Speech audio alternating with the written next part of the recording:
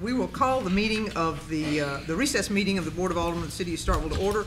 This is Tuesday, October the 15th. If you would, we would stand for the Pledge of Allegiance. We'll follow that by an invocation by Chaplain Thomas Rogers of the Josie Creek Missionary Baptist Church, and then a moment of silence. I pledge allegiance to the flag of the United States of America and to the republic for which it stands, one nation, under God, indivisible, with liberty and justice for all. Chaplain Rogers. Father in heaven, we thank you again for your many blessings and acts of kindness upon us as your people here in the Starkville community. We thank you, Lord, for the leadership you have given in our mayor and in the alderman and alderwoman. We thank you, Lord, for these your people that you are adding and you will add to our city, that our function will be as that which is pleasing to you. We ask you, Lord, to guide our hearts and guide our minds, Lord, that all we do and say will, Lord, bring you joy and pleasure. And we know when you're pleased, we're blessed as your people. We thank you for all things. We do ask these things in the name of our Christ of God. Amen. Amen.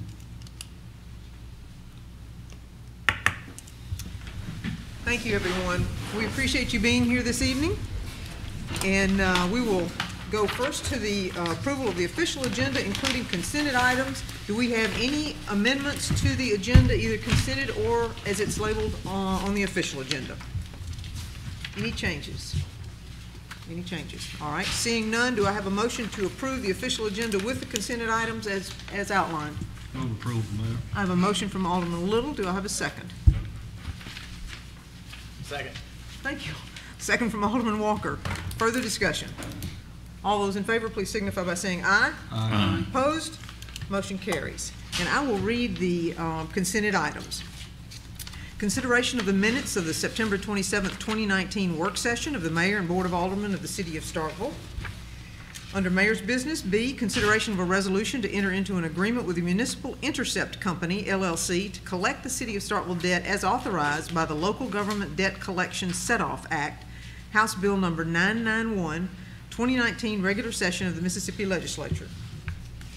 Under planning, A, consideration of calling for 3 public hearings for the adoption of the Unified Code to be held November the 12th, 2019, December the 3rd, 2019, and December the 17th, 2019. C is consideration of final plat 19-08, a request for a final plat approval for subdividing 348.81 parcels into 6 lots for North Star Industrial Park. This property is located at 1629 Highway 389 in the M1 zone with a parcel number 115-21-007.01, 115-21-007.00, and 115-21-010.02 with conditions. Under engineering, we have authorization for Cody Burnett to participate in the Educational Assistance Program for the fall 2019 semester to take master's level courses in civil engineering with a total reimbursement cost not to exceed $1,600. Under Finance Administration, number 2 is consideration of acceptance of the September financial statements. Number 3, consideration of the fiscal year 2019 budget amendments. Under the Fire Department, we have number 1, request permission to apply for a Hazardous Materials Emergency Preparedness Grant Program to be awarded by the U.S. Department of Transportation, Pipeline, and Hazardous Materials Safety Administration in the amount of $43,112.71 with a 75-25 match, with a 75% to be reimbursed and the remaining 25% to be paid from machinery and equipment budget. Number 2 is request authorization for Clarence Parks to travel to Montgomery, Alabama to attend the Scott Firefighter Combat World Challenge 28 in 2019, October 20th through the 27th, 2019, at an approximate cost of $600. Under Human Resources, number 1 is request authorization to hire Joe Dan Baker as a lead maintenance worker in the Parks and Recreation Department. Number 2 is request authorization to advertise for a field maintenance worker in the Starkville Parks and Recreation Department. Number 3 is request authorization to advertise for a code enforcement officer in the Community Development Department. Number 4, request authorization to advertise for a firefighter in the Starkville Fire Department. Under Parks, we have consideration of approval to purchase youth basketball jerseys from Rex Team Sports in the amount of $8,500, the lowest of 4 quotes. In the Police Department, we have number 1, consideration to purchase a 2020 Dodge Charger at $22,493 off state contract with forfeited funds. Number 2 is consideration to purchase 2 solar-powered radar signs from Econo Signs, the lowest bidder, in the amount of $5,578.12, with $3,760 to be reimbursed from the fiscal year 20 JAG grant.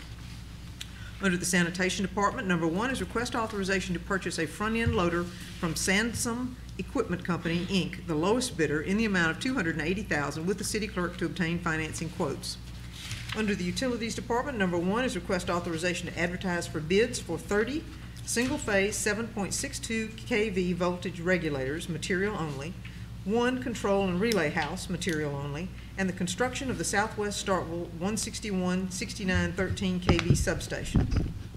Number 2 is request authorization to accept the lowest and best total base bid and additive alternative from J&P Construction in the amount of $7,723,200 for the Ernest E. Jones Wastewater Treatment Plant Biosolids improvements.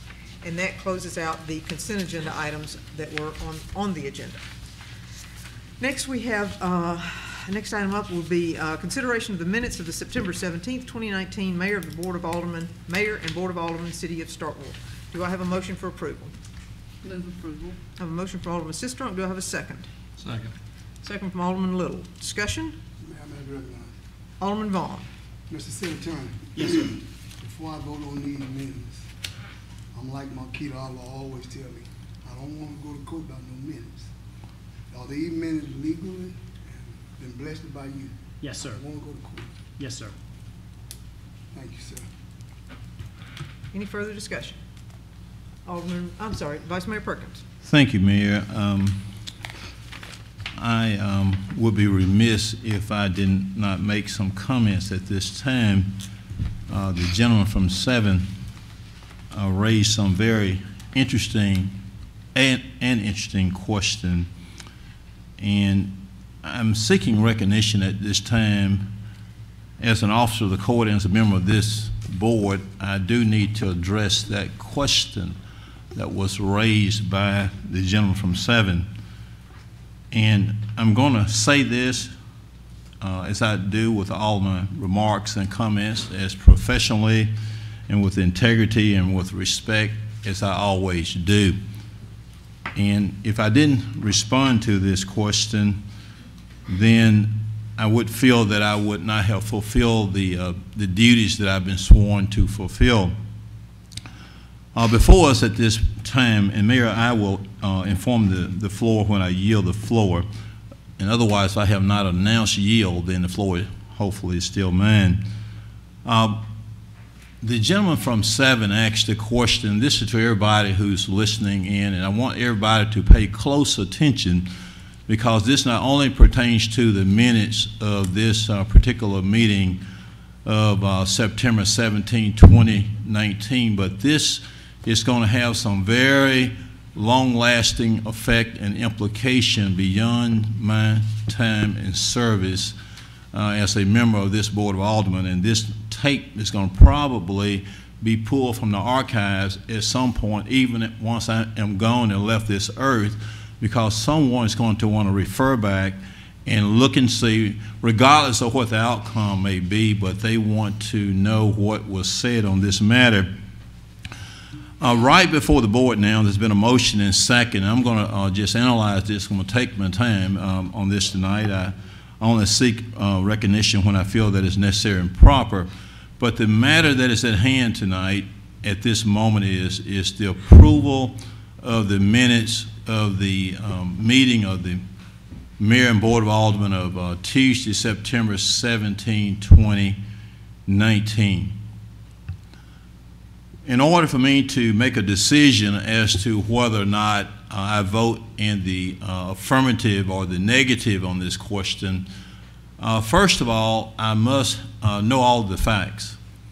And the first question that comes before the Vice Mayor and Attorney Roy A. Perkins is, and of course been practicing law for 31 years and been on this board now for in excess of 26 years and 3 months, and of course I've sat through a number of boards. This is my 7th term here.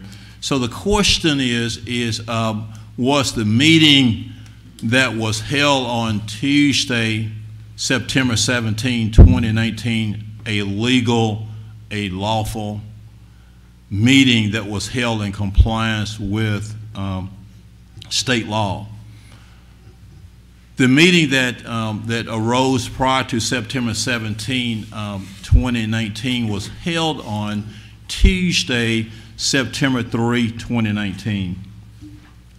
At the conclusion of that meeting, the board, as it always do, it took official action. And this is a serious matter. It may not be serious to some, but it should be. But the board made a motion that it would be in recess until 5:30 p.m. on Tuesday, September 17, 2019. And what I'm about to tell you, not only to those in this room, but all those who are streaming live, I want you to get it correct. And what I'm about to say, the video evidence supports what I'm about to say. And the video evidence is the recording of this meeting as it existed on September. Well, I'm going to just say the assembly, rather. I'm not going to call it a meeting, but on September the 17th, 2019, according to the video evidence, there were 3 aldermen at this table, and 4 aldermen absent, including myself, and the city attorney and the city clerk and the mayor was present. And the law is real clear in this state. There's a provisional law that is codified under the Code Charter Form of Government, and that section is 21-3-19 of the Mississippi Code of 1972 as amended.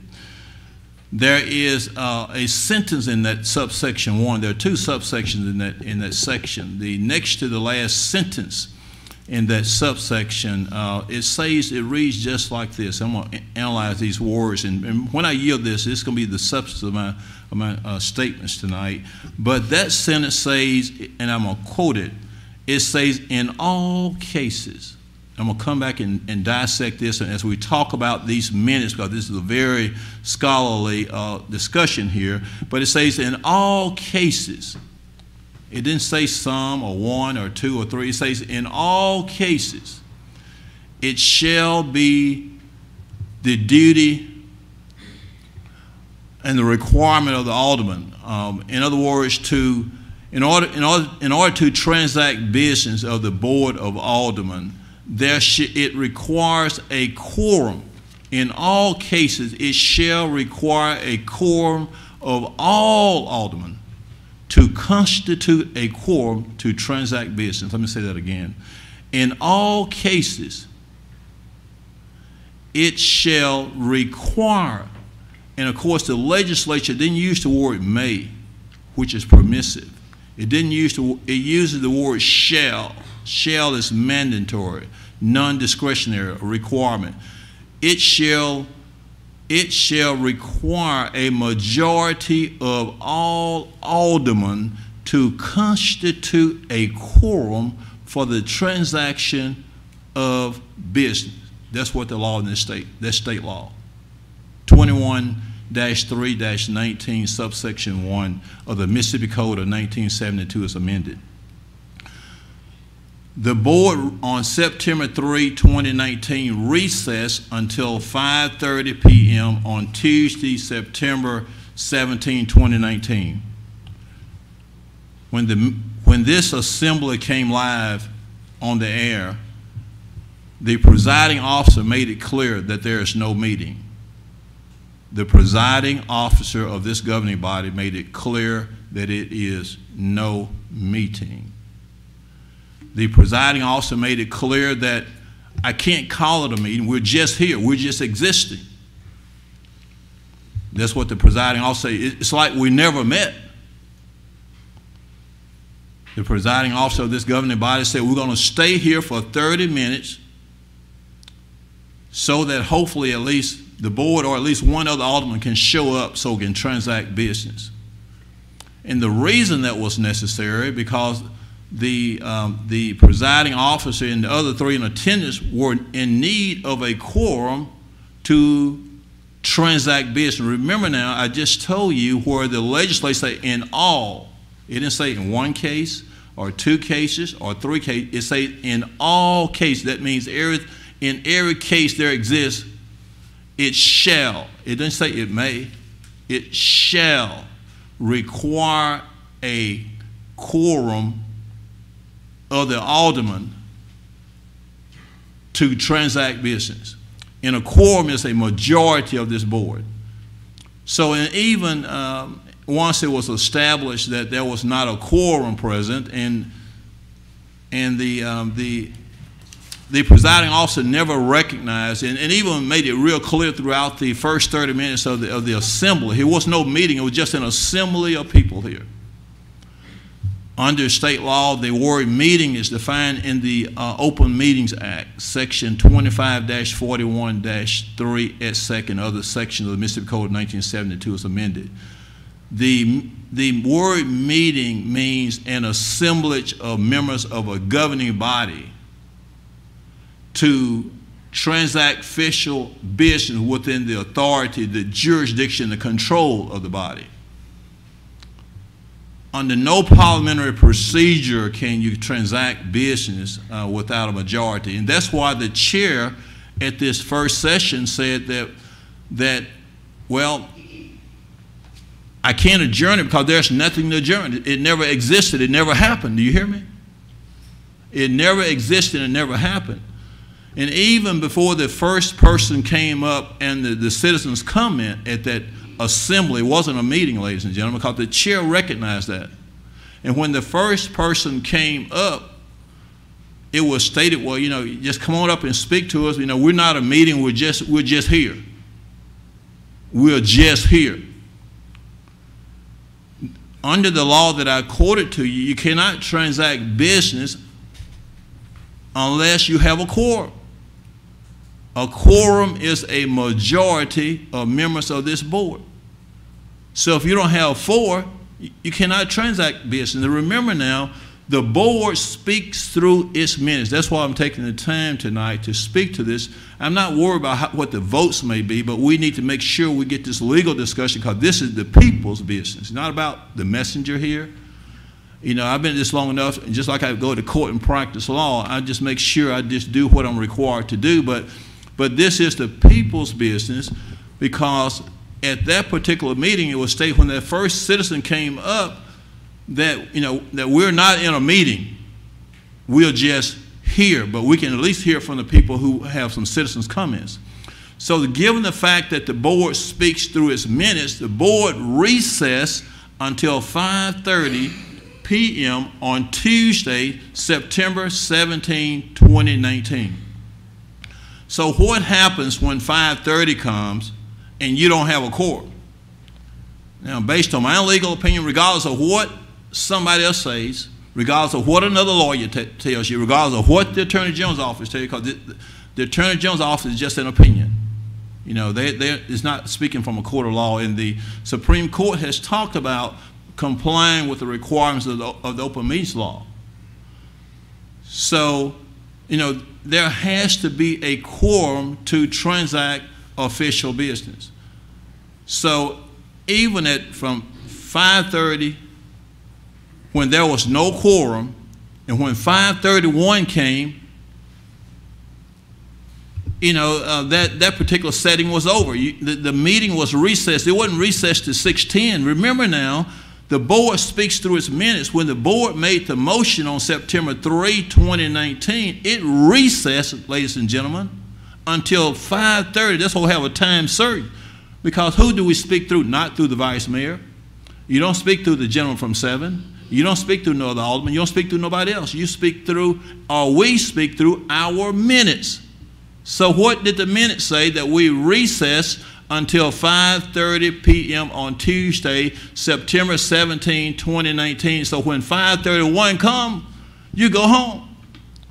Now, one thing I want to applaud the chair about, the chair did recognize something, the solution to the matter, but the solution, ladies and gentlemen, and I'm saying this in all great respect, nothing negative here. It's just a legal discussion. One thing that the chair did recognize from my listening to the tape in seeing the tape was that we need to call, or not, she didn't say, the chair didn't say we need to call, so I'm going to call a special call meeting.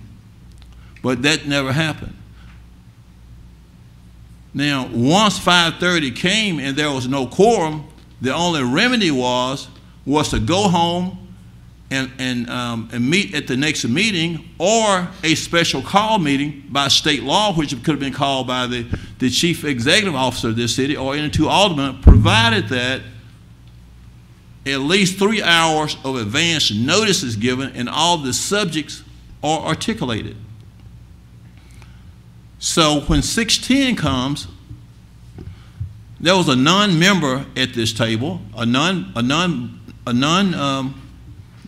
member of this governing body, and wasn't the mayor and wasn't an alderman, said at 6:10 that the board stands in recess. If you're going to stand in recess, it takes an official act. To continue a meeting takes, to do anything, for us to do anything, that's why we had the consent agenda and this agenda, because it takes an official act. If you're talking about continuing anything, you're talking about continuing a meeting or continuing a discussion or tabling a discussion, it requires an official act. This assembly of persons that was here or constituted here, it wasn't never a meeting, that was here at 6:10 on Tuesday, on Tuesday, September the 17th, 2019, could not transact any business. So, given the fact that only 3 aldermen were present, there was no way you can recess a meeting until 9 o'clock that night or even 7 o'clock that night. Why could that not be done? Because remember that the statute says that in all cases, it don't say 1 case or 2 case or 3 case or 4 case, it says in all cases it shall, and shall means you don't have any discretion. You got to do it. You must do it. You shall do it. You got to do it. It shall require a majority of all. It didn't say a majority of 2 aldermen. It didn't say of 3. It didn't say of 4. It didn't say of 5. It didn't say of 6. And we have a total of 7 aldermen. So a quorum means 4 of those in order to constitute or transact business. So there was no way you can come in at 6:10 without a quorum and continue or recess a meeting until a later time. And the chair had clearly recognized that we are not in a meeting because it's just like it never happened. Now, if someone wants to contradict that, I'll call for the tape on it. And then here it comes. We come fast forward from 6:10. And of course, if you had a special call notice issued, then it would have required at least 3 hours notice and notice all the board members. So what happens at 9 o'clock that night, listen to me, ladies and gentlemen, at 9 o'clock on Tuesday, September 17, 2019, according to the video evidence, you have 5 aldermen present, and I'll be transparent. The vice mayor and number 7 were absent. And the presiding officer says, I now call the September 17 recess meeting of the Board of Aldermen to order. There was no authority to call the meeting to order at 9 o'clock at night. Remember that we speak through our minutes. Did we recess to 9? We last met on September 3, 2019. We recessed to 5:30, not to 9. You know, and the chair made it known that there were important items in this in that agenda, which was a number of things to include, but not limited to the budget, the millage, the compensation plan, among other things. But nobody in this country is above the law. Whether you're in Washington, D.C. or in Starkville, Mississippi, that includes the vice mayor. Nobody is above the law. in speaking about this minutes, that there was some mention too about sending the police to round up those that weren't here. That none of us had violated the law. But back to these minutes, there was no meeting that was ever held. Regardless of who says to the contrary, I feel I can defend that in any court of competent jurisdiction. Given my 31 years of practicing law, my years of administrative experience, my years of 26 years in excess of 26 years and 3 months as an alderman, my background as in parliamentary procedure, background as board. The only thing, I'm not trying to show anybody up. I mean, I'm a person of high character, of high integrity, a person of class and professionalism. This is just a scholarly discussion. This is nothing negative. I'm just talking to the public. I just want to make sure, because the minutes going to probably get approved, but I just want the people to know that we speak through our minutes. If this happens this time, don't let this be no precedent, because this precedent will eat you alive. Because I've seen time after time that one board will say, well, this other board did it that way, and that means they believe it was right. Because if these minutes get approved tonight, gentlemen from 7, with your question, then it makes it appear that you can come in here on any given time and transact business with at least 3 people and the presiding officer and say that the meeting stand in recess. How can you recess a meeting without an official act? And the law is just telling you, you got to have a quorum. You know, and the people need to get understanding, the press needs to get a good understanding. You need to understand what the law says before you start being critical of people about these minutes and this meeting. Because the law states that in all cases it shall require a majority of all aldermen to transact business. So the meeting, as the chair thought, and probably thought that at 9 o'clock it was said that the September 17th recess meeting of the mayor and board of aldermen is called to order. The board never recessed at 9 o'clock. There was no meeting. At 5:31, you either go home or a special call meeting is to be issued pursuant to Title 21 of the Mississippi Code of 72 as amended. It was an easy fix. But it was just a matter of trying to move forward, and we are not above the law. We want to hold people accountable within our jurisdiction, but we have minutes right before us right now. I'm talking about these minutes, and the reason I'm talking about them because we have to, as a governing body, comply with the law. There was no meeting. Even in our rules of procedure defines a meeting, you have to have a quorum to legally transact business. Even if the mayor is absent, if she's in New York or Washington, D.C. or Canada or in England, if I'm presiding and 3 aldermen shows up at 5:30, I'm going to tell them that we can't have a meeting. We don't have a quorum. And that's what are the facts here. Ladies and gentlemen, I wanted to give you the facts. I'm about to conclude here. And can the vice mayor vote for this motion? The answer to that question is easy. Because why? I cannot do it because there was no meeting. I cannot approve minutes of a meeting that never happened. Any meeting that was allegedly occurred was unlawful. Any meeting that allegedly occurred on September 17, 2019 was improper. Any meeting that allegedly occurred on September 17, 2019 was against the law. Any meeting that allegedly occurred on September 17, 2019 was not in compliance with the Open Meetings Act. And the law is going to supersede any rule or procedure. And even in our rules of procedures, it states that it shall be the duty of the presiding officer to declare the assembly or meeting adjourned when there is no quorum.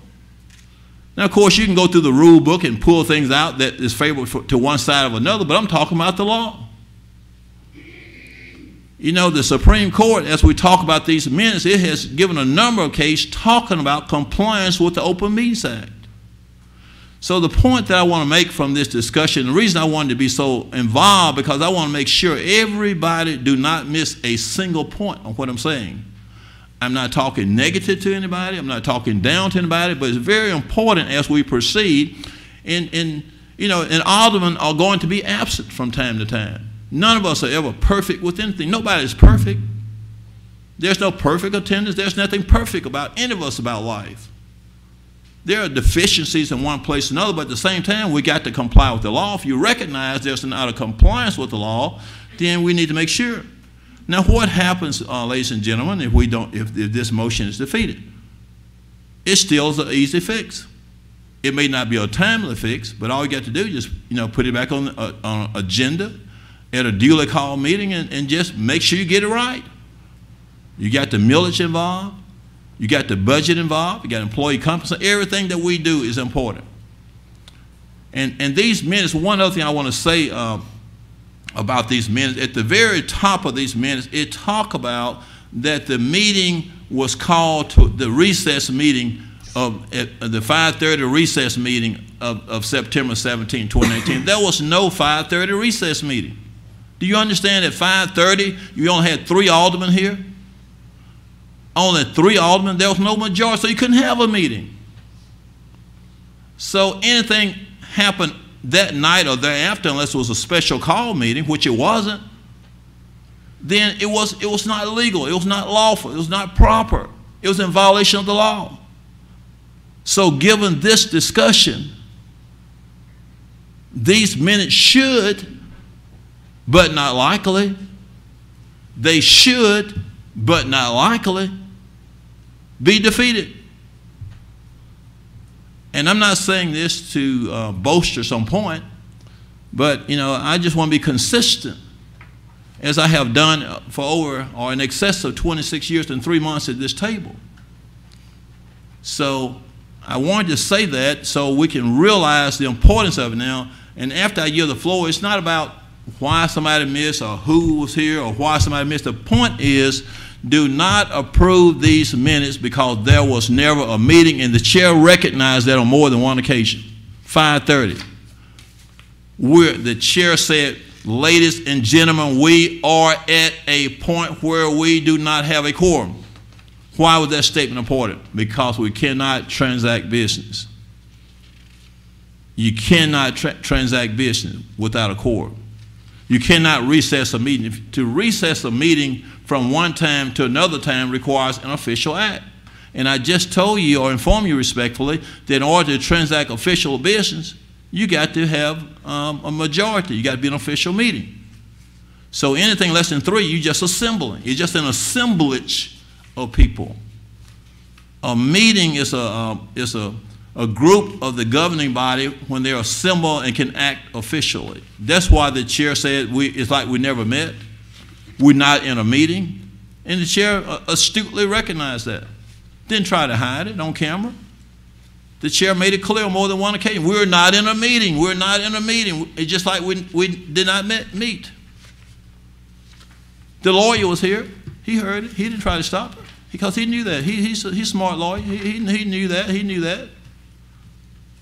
He knew that there was no quorum. So that point is undisputed.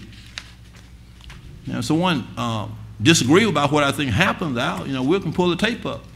The tape is the best evidence if you don't believe the vice mayor. I've seen it more than one occasion. I've done my homework. I feel that I'm right.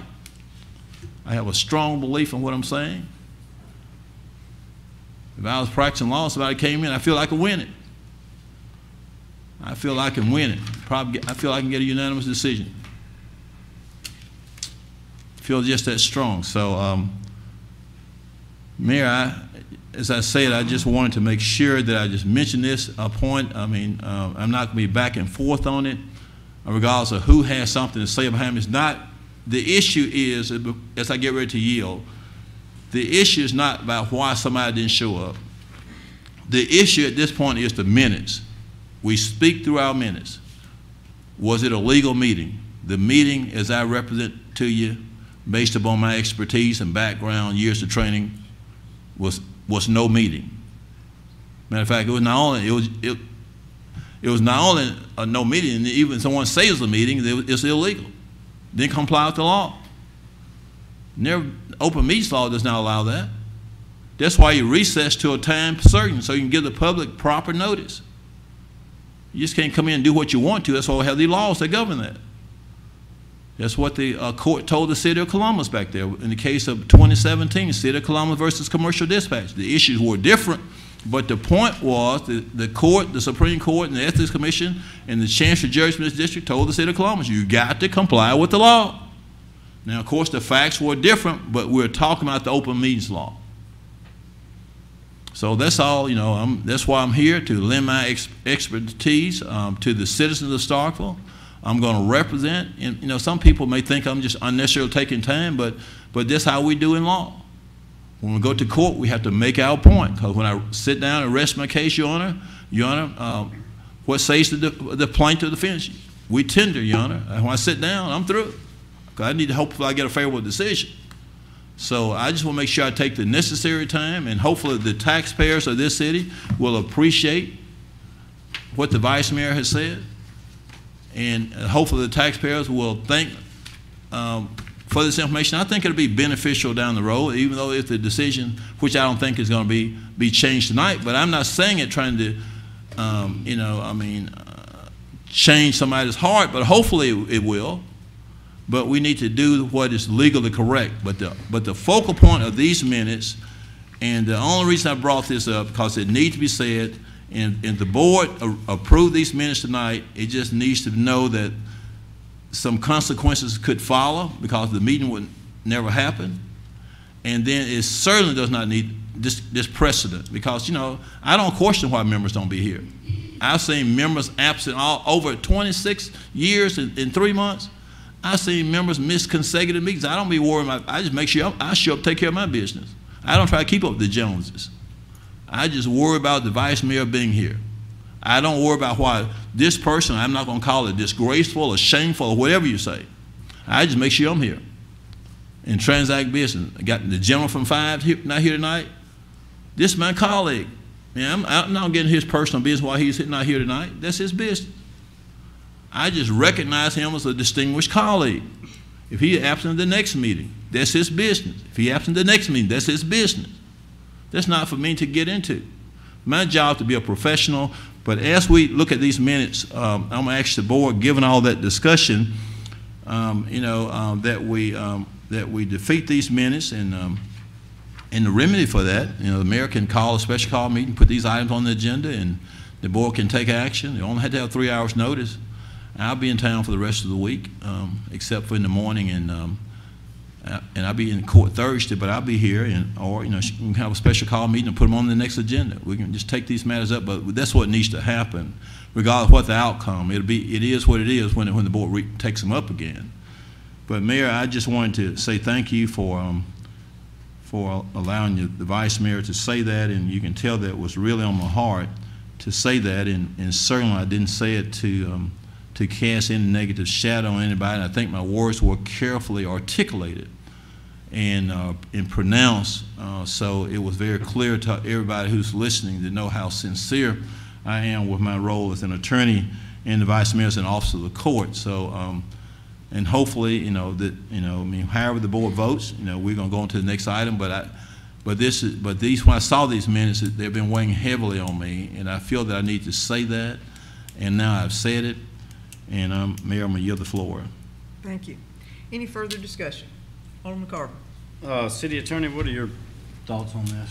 Yeah, my thoughts are that, as always, I immensely respect the Vice Mayor's experience and his opinion and point of view on this.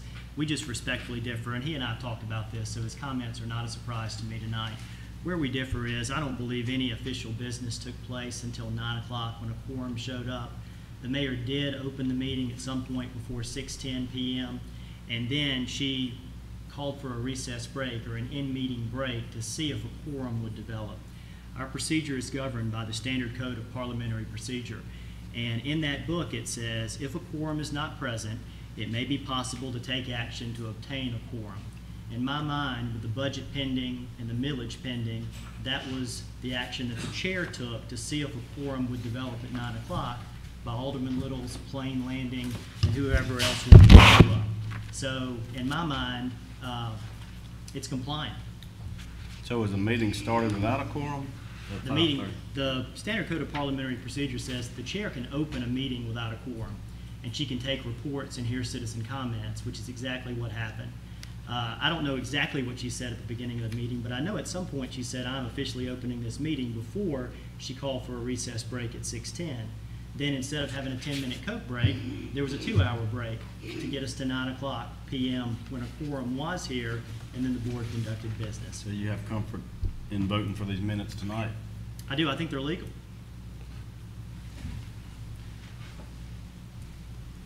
Vice Mayor, do you have further comments? Yes, ma'am. Just very briefly, Mr. Clemens, I'll make one comment. I want to direct a question to Mr. Clemens.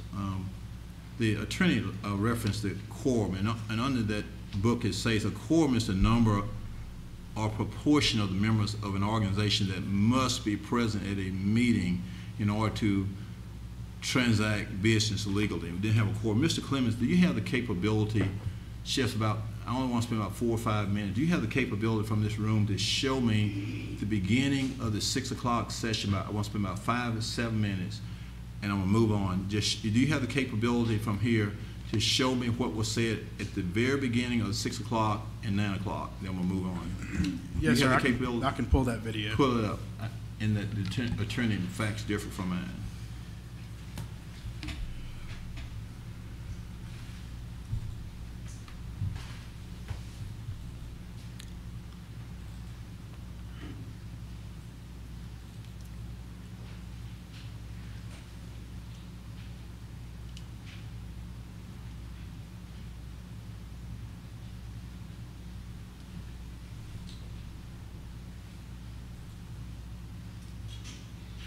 And I'll tell you when to stop the first one. I'll have to skip around.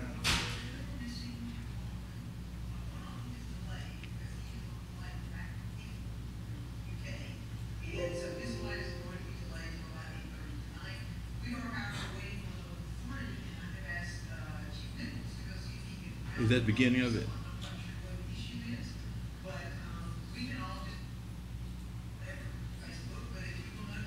Yeah, back that point, right there, where she said you'll notice. See that we supposedly are live on Facebook, but if you will notice up here, we have two. Turn up a little bit. Missing aldermen. One of them is delayed because he is on flight back from England through UK. And so his flight is going to be delayed till about 8:30 tonight. We are, however, waiting on number 3, and I have asked Chief Nichols to go see if he can round them up. So I'm not quite sure what the issue is, but we can all just enjoy ourselves and chat and do whatever. So, got a video we can play. So here we are, ladies and gentlemen. I apologize on behalf of those who are not here, but this is about all we do for the time being. So thank you for your patience as we await our refreshment. Compadres, refreshments would be good. I like refreshments, yes. Mr. Clinton, could you go about the 6 minutes over there, about 6 minutes and 30 seconds over? I think she'll talk more about that, 6 minutes in that area. Yeah, but in that area. Okay, ladies and gentlemen, for those of you in the audience and those of you who may be watching Facebook streaming, we are at a point where we have no quorum. This was a particularly important meeting. This was a meeting where we adopt a budget, adopt millage for the coming year, address the pay raises that are pending for our employees.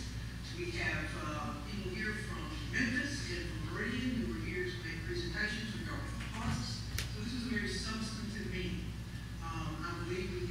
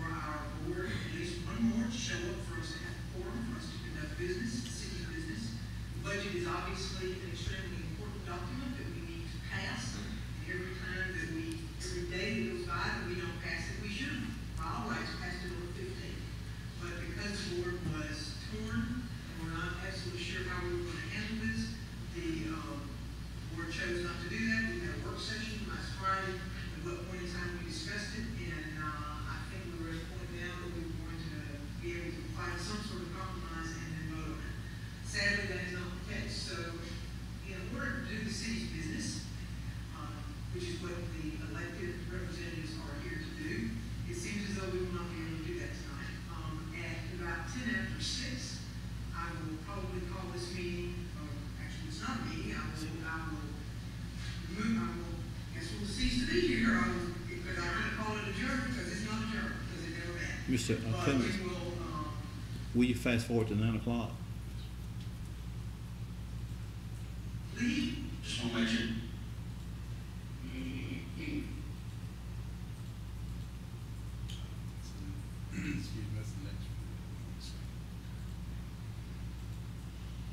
Yes, on that clicker there.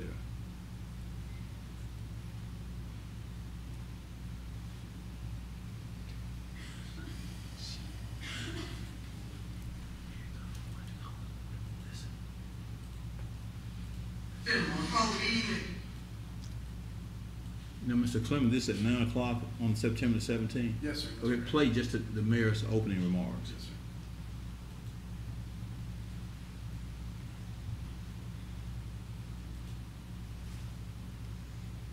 Good. All right, ladies and gentlemen, I'll call the meeting, the recess meeting of the September 17th Board of Aldermen meeting to order.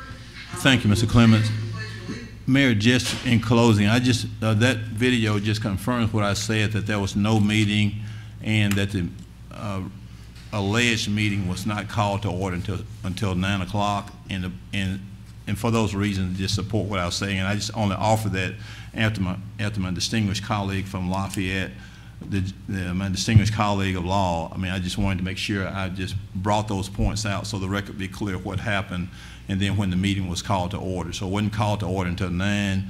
And so for all the reasons, I feel that, in my opinion, stand. And I yield, Mayor. Thank you. Mayor, All right, I know one thing. Alderman Vaughn. I heard you say it's a shame that we're not here. I've been here 10 years, I only missed 5. What's such a shame about, because I wasn't at the meeting. You knew earlier, I told you I was sick. But Exactly. you never say nothing about nobody else missing no meeting, but it's a shame for us not to come to the meeting. How could you say that? I'll be happy to discuss with you elsewhere. Yes. The shame was that we didn't have a quorum, and that is a shame. Anything further? All right, we've got a motion and a second. Alderman Walker. Again, I just want to, I appreciate the comments that were made, and I am not a lawyer, but I would, again, ask the city attorney, was the actions that took place that night, all, in your opinion, legal by everything that we did in terms of the meeting and the procedure and the effects of what was passed that night? I think so. Thank you. All right. No further discussion. All those in favor, please signify. Tell you what, let's do this by roll call. Would you answer yea or nay as the city clerk calls your name? Alderman Carver. Yay. Alderman Sistrunk. Yay. Alderman Little. Yay. Alderman Walker. Yay. Vice Mayor Perkins. Nay. Alderman Vaughn. Nay. All right, by a vote of 4-2, motion carries. Thank you. All right, Mayor's comments next would be, I have the opportunity to, which is always a pleasure, to introduce these gentlemen who are sitting on, who are sitting on the front row patiently, gentlemen and ladies, sitting on the front row patiently. I had the pleasure of swearing them in, and now I get to introduce them to the board, which is a wonderful thing. So if you would please, I will introduce, starting with Jonathan Luttrell. Mr. Luttrell is from Bolivar, Tennessee, and is a graduate of Bolivar Central High School. Before becoming a member of the Starkville Police Department, Jonathan was a police officer for the city of Booneville. Jonathan enjoys spending time with his 3 children, as well as baseball, football, and riding motorcycles. Welcome. Next is Isaac Johnson. Mr. Johnson is originally from Belmont, Mississippi. He is a graduate of Mississippi State University with a bachelor's degree in criminology. Isaac was a security supervisor at the resort at Pelican Hill in Newport Coast, California, before joining the Starkville Police Department. Isaac enjoys hanging out with his wife, Jessica, and he stays active by playing sports. He attends 2nd Street Church of Christ in Belmont. Welcome. Next, we have Darnell Madison. Darnell is from Birmingham, Alabama, and is a graduate of Tarrant High School. He attended Southeastern Bible College. Prior to joining the Starkville Police Department, Darnell worked as a police officer for the city of Columbus. When time permits, Darnell enjoys spending time with his wife, Ariel, and their 2 children. He also enjoys football and watching movies. And last but not least, Valika Nash. Valika is from Starkville and is a graduate of Starkville High School. She attended Mississippi State University, where she majored in criminology. Before joining the Starkville Police Department, Valika was employed with the Oktibbeha County Sheriff's Department. During her free time, Valika enjoys spending time with her daughter and taking a few quiet moments for herself. Valika and her family attend Second Baptist Church in Starkville. Please join me in welcoming all of our new police officers. Thank y'all so much. We greatly appreciate you coming with us. All right. And next, I have one other item that I was going to mention. We have, this week, we have Pumpkin Palooza, which I know is always enjoyed by everyone. It's from 5 to 7 on Main Street on Thursday this year. Normally it is on a Friday, but in this case, it's on a Thursday. So hopefully everyone will come out. We close the streets and put hay in the streets and give candy out and just generally have a good time. So please join the partnership and the city as we host a Halloween type of event. So, all right, Board of Aldermen comments. Anyone from Board of Aldermen? All right, seeing none, we move to citizens' comments. And this is an opportunity for anyone to have 3 minutes to say about any particular topic to the board, what they are interested in saying. It's timed by our city clerk. And before we begin, one of the things I'd like to ask, is anyone here for the place type maps discussion, public hearing on place types maps? Okay, all right, then citizen comments. Mr. Turner, you are in line. Please join us.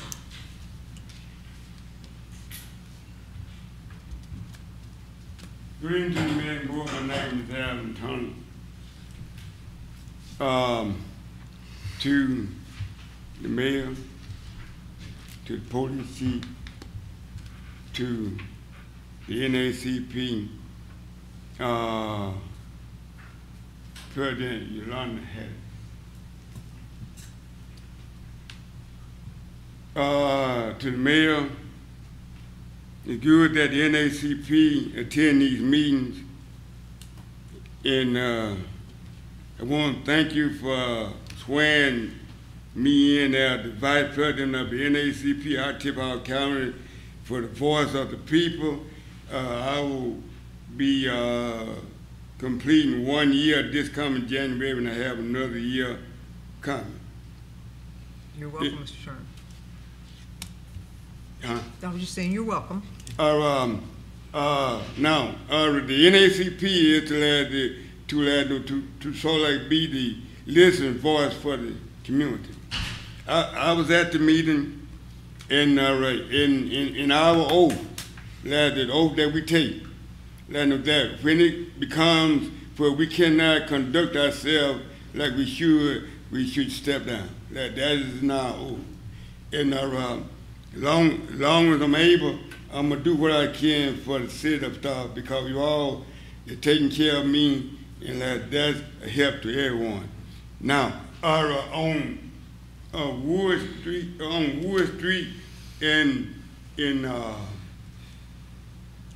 Louisville Street, that little opening there is not big enough.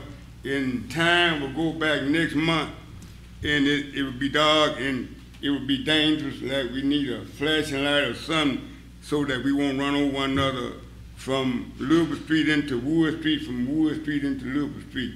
All right, that is just a concern of the citizens, because those buses have to swing out, and I don't know how long those buses are. But it's sad when you say that you are for the citizens of Starkville, and then you make them change. And this comes from the Vice President of the NACP. If you are elected for a position, you do what you can, and then you be respectable. It's no time for being bullied on the playground. Either you for the people or you're not. And thank goodness that I don't have a whole lot of book sense, but I got common sense. Thank you. Thank you, Mr. Turner. Anyone else wishing to speak under citizens' comments? Anyone else? All right, seeing none, I'll close it as citizens' comments. We have no public appearances this evening. We do have, however, our second public hearing and consideration of the updated place type map amendments for the comprehensive plan. Mr. Haviland and Ms. Corbin have in the past provided us that information. Do we have any questions from the board of this. Do we want to make another presentation? Okay, all right. Would you like to go ahead? Sure. Have a request for a presentation. And I'll make it brief. All right. This is just an update of the place type maps of the comprehensive plan. The place type maps are similar to what a zoning use map of the past used to be. The place type map is not a zoning map. It is just intended to translate the language of the comprehensive plan into a map.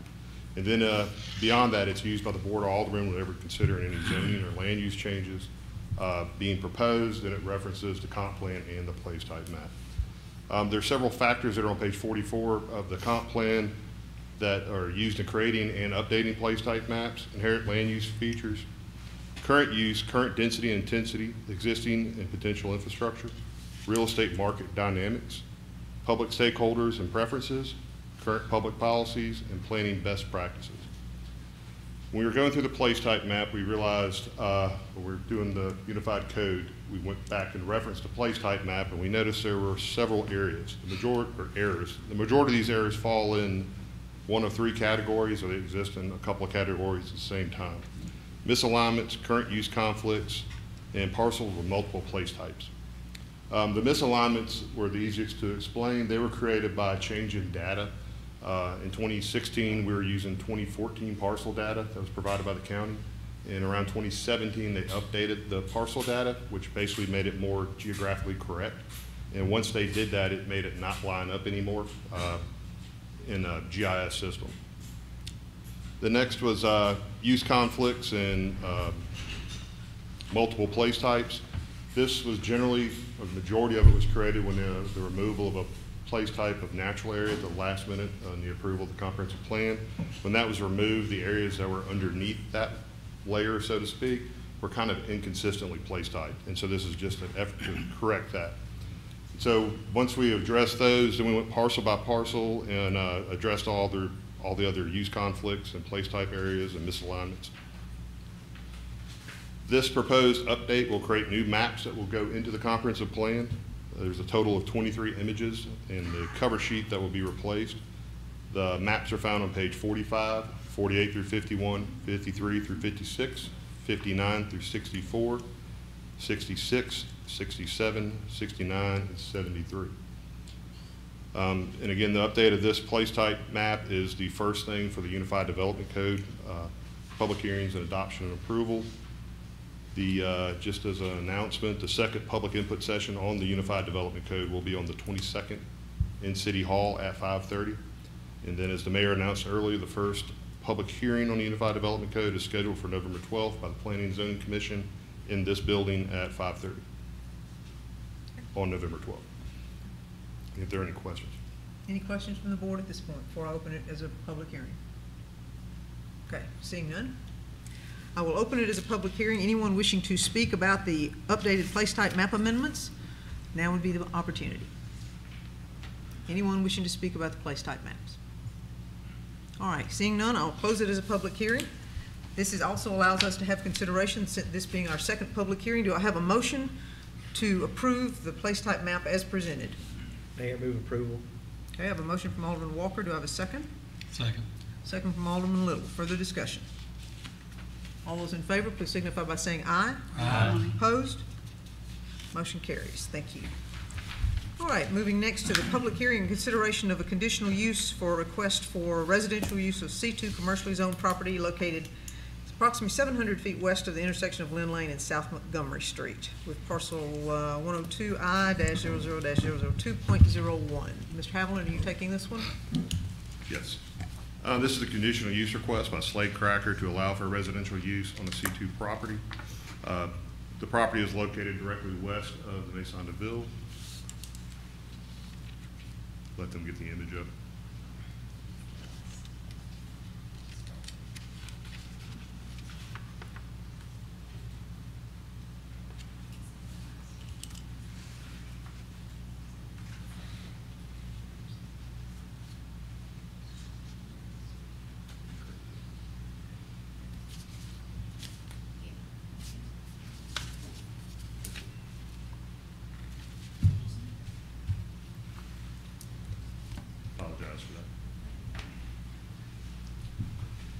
The applicant is proposing 8 single-family style residential units, dwelling units.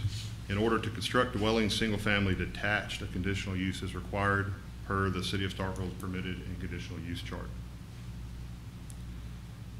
The applicant is proposing to construct cottage court style development on the property. This style of development consists of multiple single-family homes located on the same parcel but are under condo ownership, to where the areas around them are under common ownership. The building themselves are under separate ownership. And what this type of development allows for is that public right-of-way not be constructed with a cul-de-sac for fire truck turnaround in the middle, and people can actually own the property, own the home without touching the right-of-way.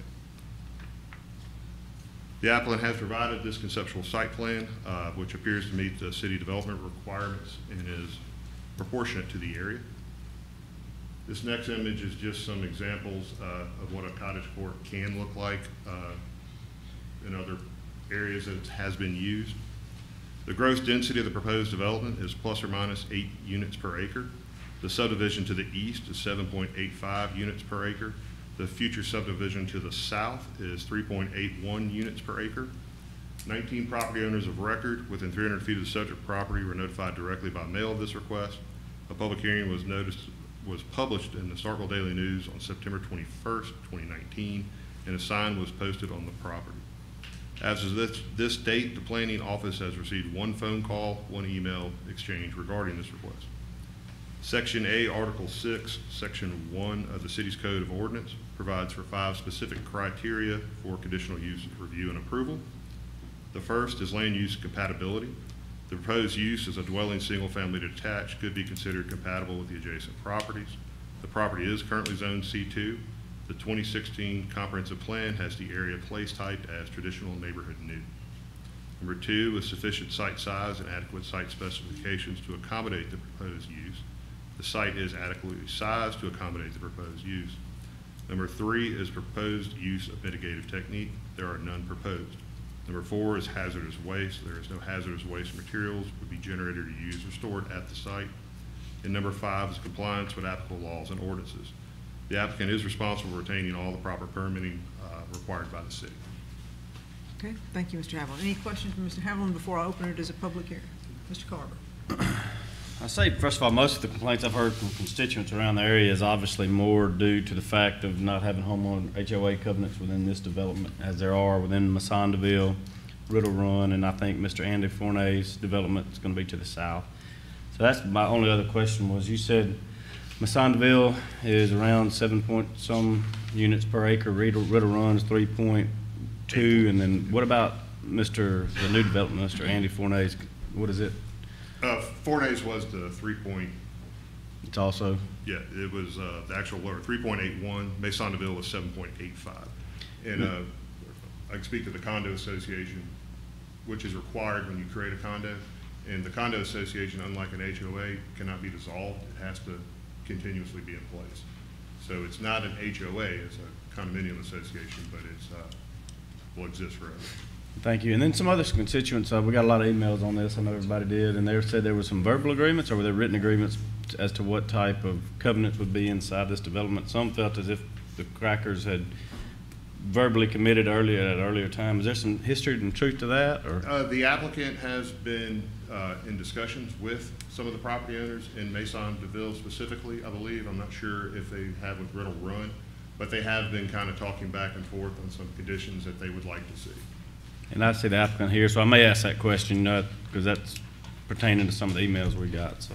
Well, and I was going to let y'all ask questions of Mr. Haviland and then allow the applicant to come up. So are we ready for him to come up? You have anything further? Okay. If you would, please.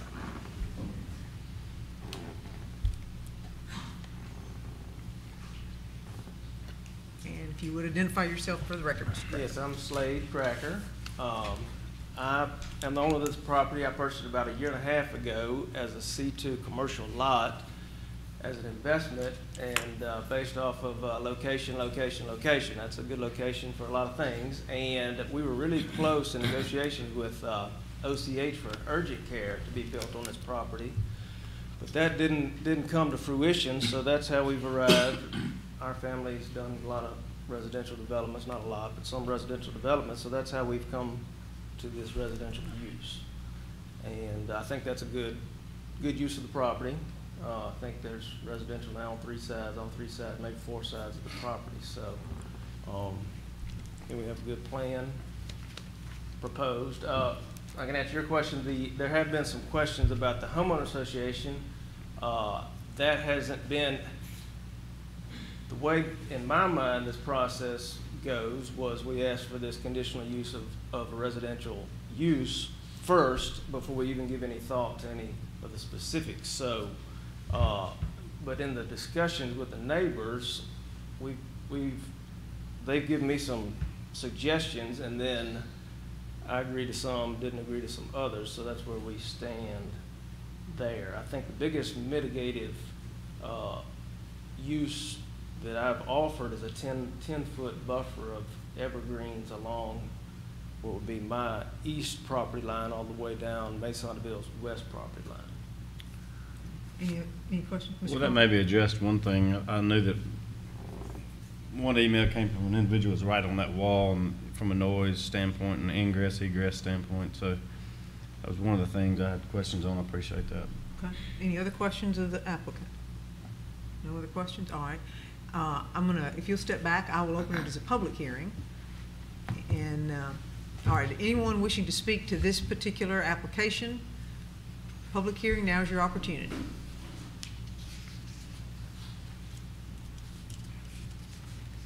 If you would identify yourself, please. I'm Jay Logan. I live at 102 Masonville. I spoke to the Planning and Zoning Committee about this when it arose, when I learned about the development next door to me. I live at 102, which is the southeast corner, so my property line borders the southeast corner of this proposed property.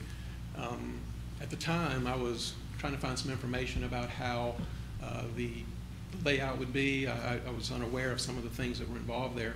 And I have some concerns because of the grading of the property, and currently right now there's a retaining wall, and the difference between Lynn Lane elevation and the back property corner where mine is almost 9 or 10 feet, which means that in this case the driveway that was shown in the earlier map would almost put the wheels in the car right next to the windows of my house, up above the window. So I learned a lot about some of the things that I was afraid of and didn't really know about the concerns I have with the lights and the vehicle traffic, noise, proximity just within 5 feet of my property. After that, Mr. Cracker and I, we've met, and several people in our neighborhood have met with him over the time and looked at some different options and some things that we thought might be agreeable, and I think that there are some that are there to feel like this might be a proposal that we could live with. We do have some concerns about the neighborhood and how it's used, not only from the physical side of things with the grading and the development and proximity of the houses to my house, or the traffic next to my house and my neighbors' houses, but also the usage of it. I think we are a little bit afraid of what I guess what may move in and cause some of those other distractions. Our intent in moving to that area with our HOA was to protect some of the things that we have in place with who is there, that might be a student rental or something, or rental property that causes some distraction and noise, and sort of take away from that traditional neighborhood that we've had there for 10 years in Riddle Run, which is new across the street, and the concerns that they have with that. I understand it's commercial now, and it could be something different whether this is approved or something else is decided to be done. So we kind of look at a lot of different things that are in place that would guide us. But we're just having concerns and hesitations about what this may look like, or having some safety nets that might be able to protect us from the decisions that are made going forward if this is approved. I think just proximity to where I am, and speaking for our neighbors, the concerns about that and the property values that may change with particular residents that maybe move in, or how that's controlled. would be a concern of ours, as well as the physical development of the property, so it's not causing any other problems with our neighborhoods. Okay, thank you. Thank you. Anyone else?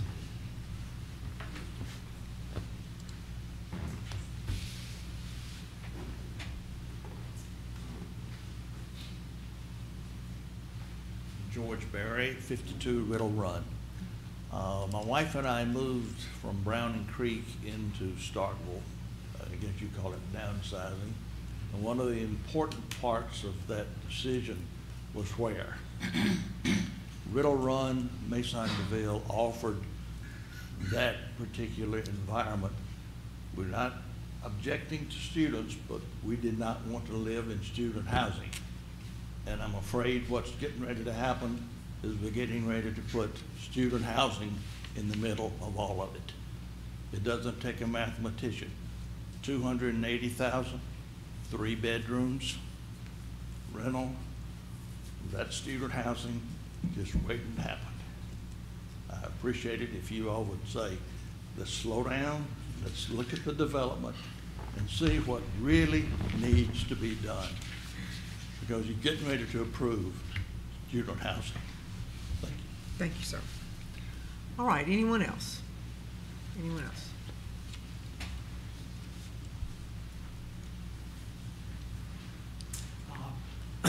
My name is Tommy Cobb. My wife Laura Lee and I live in the Mason-DeVille neighborhood where we lived for 4 years. And we see it as single-family residential, non-rental. We had previously lived, well, first let me say, I appreciate each and every one of you being here. And after my 5-year brief stint on the school board, I gained a new appreciation for y'all being willing to sit up here and be here and listen to people like me, have a comment and so forth. But I do appreciate, irrespective of if your opinion agrees with mine or not, I do appreciate what you do. But anyway, my wife and I have lived there for 4 years. We see it as single-family residential, non-rental. And I think what the gentleman from Riddle Run just mentioned, I think what's getting ready to happen is rental property, a high-density rental property, more or less kind of a glorified apartment right there in the neighborhood, which we see as single-family residential. And after having lived in the Sherwood Forest neighborhood for 28 years, and having had a rental house next to me for 3 or 4 years of that, it just seems to me that the rental apartment situation, it does not lend itself to that environment. And I appreciate your consideration of giving that some evaluation. Thank you, sir. All right, anyone else? Anyone else?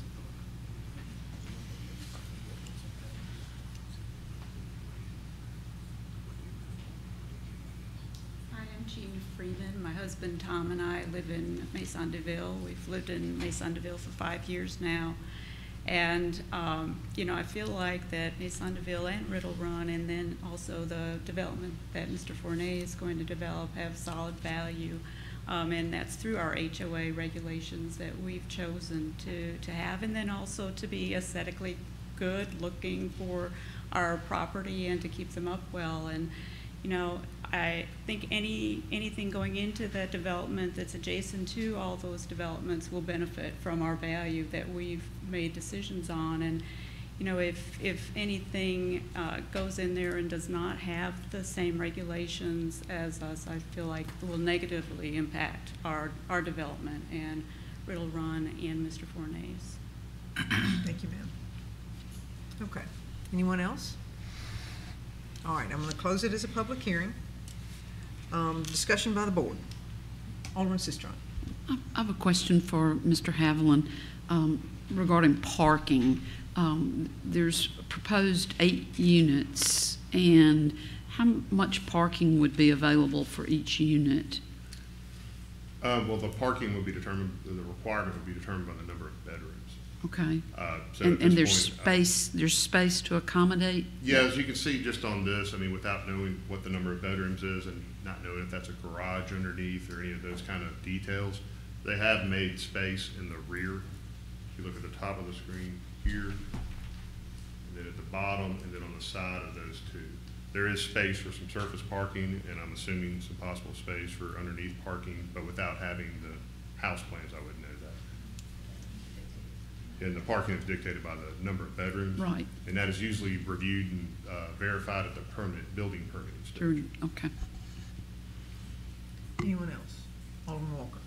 Thank you, and I would like to point out that the decision, whatever decision that the board makes tonight, is a land use decision and not we're not reviewing this site plan in particular because that could change. What we're referring to is, correct, City Attorney, is that we'll be making a land use decision about going from commercial to residential. I appreciate Mr. Cracker being here tonight and answer questions, and I met with a number of the residents that live in Maison Deville and Riddle Run to try to see where we are, where they are in terms of meeting with Mr. Cracker to find what some conditions might be. And if y'all will bear with me, I'm going to read. They proposed 8 different conditions, of which I believe 7 have been somewhat agreed to with some maybe changes. So I'm going to just read those real quickly to sort of kick off the conversation, and then we can proceed from there. The first condition was one very similar to what Planning and Zoning Commission established, was there shall be a maximum of 8 single-family detached residential lots developed in the subject neighborhood. And I would say ultimately, because it's going to be a condo, it's not a lot, it's just going to be 8 single-family detached houses in the subject neighborhood. Number 2, all lots in the subject property will be single-family detached residential houses constructed with comparable building materials and finishes consistent with established adjacent property at Maison Deville and Riddle Run and the proposed Andy Forney development. 3, the DRC shall examine the site plan to ensure proper use of mitigative techniques are used to eliminate adverse impacts to neighboring property owners as much as practically feasible. That was a condition that was placed by Planning and Zoning. 4, the grading and drainage improvements required for the development of the subject property shall be engineered to perform and function in a manner that will not result in stormwater runoff into the adjacent Maison Deville residential units to the east of the subject development, and will incorporate all necessary mitigative techniques needed to prevent adverse impacts to the established adjacent property at Maison Deville and the proposed Andy Forney development. 5, when negative impacts are imminent and cannot be mitigated, a building, foundation, sidewalk, parking, driveway, or road 3 foot higher than that of Maison Deville building elevation, the subject property shall incorporate a site development design and plan with a minimum of 10-foot buffer yard at towards the Maison Deville west property line. This buffer yard shall have placed within its space a sufficient number of evergreen trees or similarly agreeable landscaping, greenery properly spaced that produces a mature width of at least 4 feet and a height of 15 feet or higher. And if negative impacts are imminent, other suitable fencing or walls shall be installed to provide a solid privacy barrier toward the western property lines of Maison Deville. 6, there shall be either no east-facing windows or consideration for acceptable windows based on the distance from the west property lines and homes located at the subject property so as to protect individual property owners' privacy. And then the last condition is the developer of the subject property shall be available to meet with adjacent property owners during a 6-month period review for the conditional approval and obtaining final site plan. I say all that to say that if this were to be approved tonight, I think this would be the basis for the conditions that would be assigned to the property. And I believe a lot of those conditions have been agreed upon. The 10-foot buffer yard has been agreed upon. Many of those conditions are agreed upon. The one condition that I think that we've received the most comments about, and I think are one of the biggest concerns, and you heard it mentioned tonight in the public hearing, is the potential for this property to be rental units. That was something that the 2 parties couldn't come to an agreement on. So, City Attorney, I'll ask you or the city planner to address that. Outside of a homeowners association covenant or condominium association covenant, does the city get into how can we enforce or can we enforce a rental type of agreement in a covenant or a condominium association?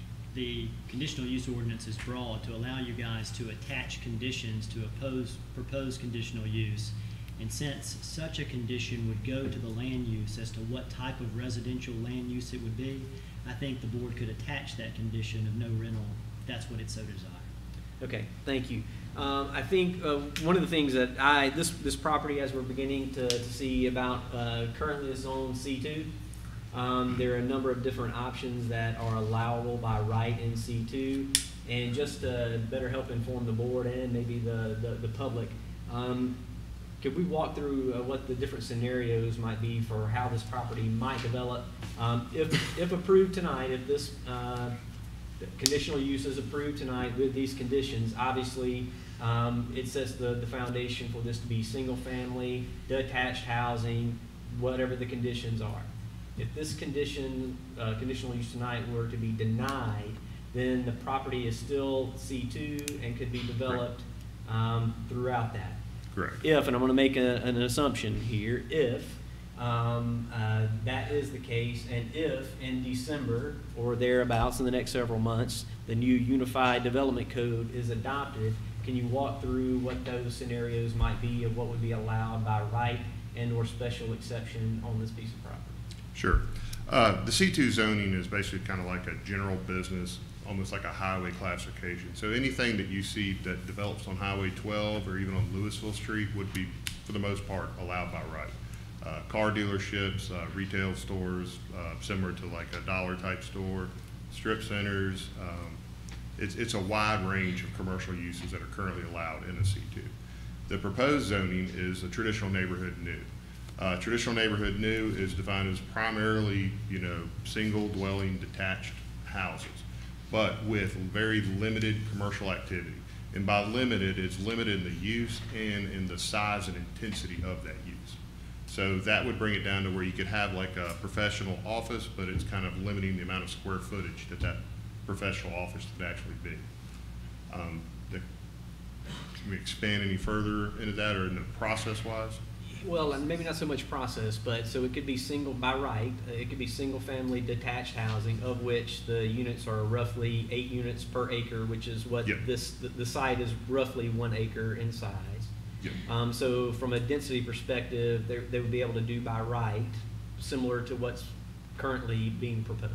Similar to what's currently proposed and similar to what Maison DeVille. I believe it's 5,500 square feet is the minimum lot size that we're proposing for a traditional neighborhood new.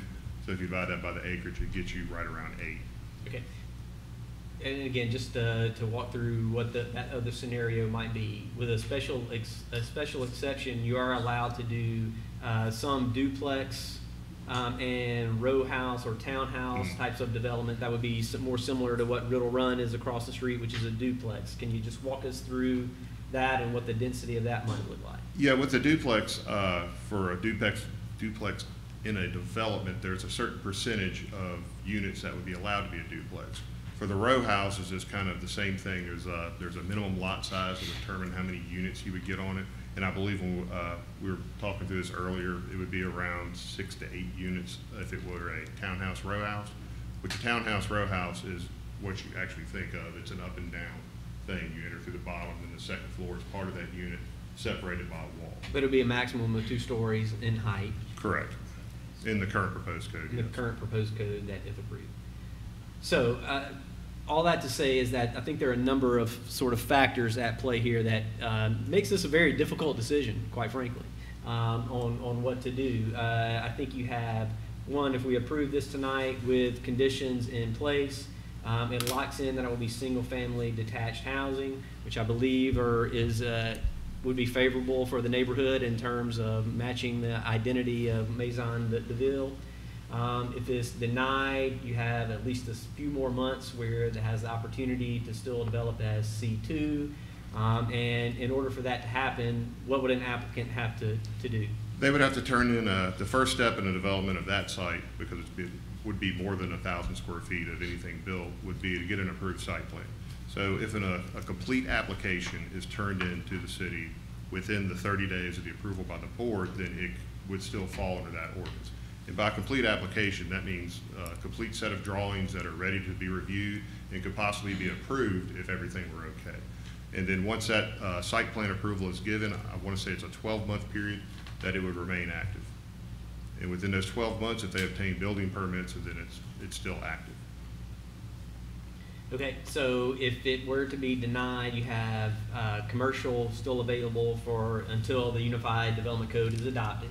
Mm-hmm. We think that's going to hopefully happen before the end of this year. Once that's adopted, then it becomes traditional neighborhood new, where then you're required to develop single-family, detached, and/or with some ramification or some opportunity for duplex and townhouse development within that same lot. What else are there other things from these conditions that I just read that would be similar to what that would be required by right? With the single family, there wouldn't be too many of those conditions would really go there, because a single family would be built on its own lot or one house on the entire lot. Yeah, no buffer. If there were, I believe, if it goes to townhouse, row house, there is some conditions in there that require like a buffer between the two properties. And just speaking from memory, the buffer, I believe, currently is set at a type C, which is a 20-foot landscape buffer with a wooden fence, or a 10-foot buffer with a masonry wall. That's if it were to be townhomes. If it were to be townhomes. Okay. And I can't speak to what they were in the limited commercial uses, but there were similar buffer requirements in that too. And one thing we forgot to mention is this concept of the cottage court, yes, is a style of development we have proposed. It has to meet much more stringent requirements and additional standards, but that is also would be a special exception, which is currently known as conditional use. Could be a process they could go through. So to make sure that I'm hearing you right, what is being proposed tonight in the site plan, even though we're not making a decision on the site plan, if what's being proposed there would be allowed by special exception under the cottage style, which has additional standards, and those additional standards are? They control everything from the actual square footage of it, the number of bedrooms, the width of the courtyard, number of porches, the porches, of which direction they face, the actual architectural finish, that the buildings can't be repeated, they have to architecturally change. So there's a lot of stuff like that that's incorporated into the condo court development stuff. Okay, and that sounds a little bit like what condition number 2, where it says constructed with comparable to building materials. So it seems like it's getting at more sort of architectural feel of what that's looking like. Correct. Okay, I think some of the concerns that I had after meeting with the neighbors have been brought out, and some of the conditions have been discussed. And I think the biggest concern is how do you deal with the grade issue and what that does in terms of putting lights or noise over into the development.